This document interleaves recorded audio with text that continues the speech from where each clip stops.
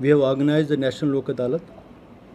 This is being organized under the aegis of National Legal Services Authority in collaboration with the State Legal Services Authority and with assistance of District Legal Services Authorities as well as the authorities which are working at the Tahsil level, which we started to constitute from 19th of April.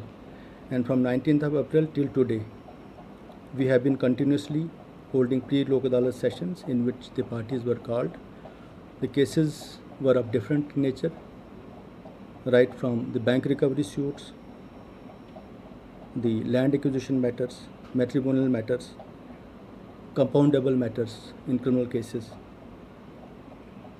and then other miscellaneous matters. In Jammu district, we have taken up around 24,000 cases.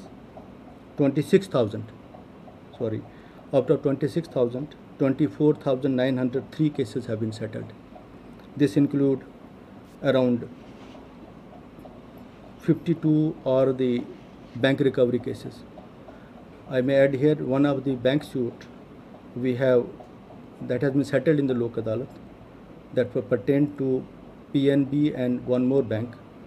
Around 82 crores was settled amicably by the bank as well as the person who had taken the loan. So that is a big amount which has been recovered by the bank by way of persuasion and with the assistance of the presiding officer who was presiding in that bench. In addition, we had around 140 accident claims cases. Out of 140, 50 we have settled, and around 4 crores. 4 crores.